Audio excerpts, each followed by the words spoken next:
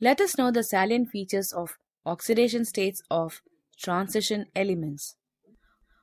The elements which exhibit the maximum number of oxidation states occur either in or near the middle of the series.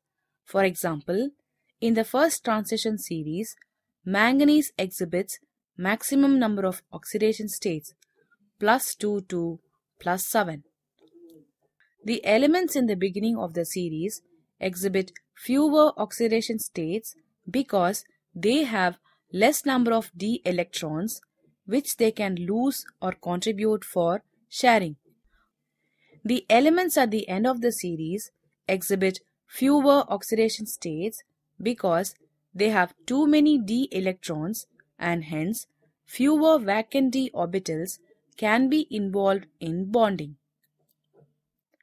The transition elements in lower oxidation states +2 and +3 generally form ionic bonds and in higher oxidation state form covalent bonds. The highest oxidation state shown by any transition metal is +8. For example, ruthenium and osmium show highest oxidation states of +8 in some of their compounds.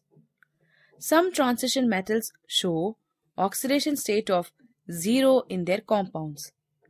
NiCO4 and FeCO5 are common examples.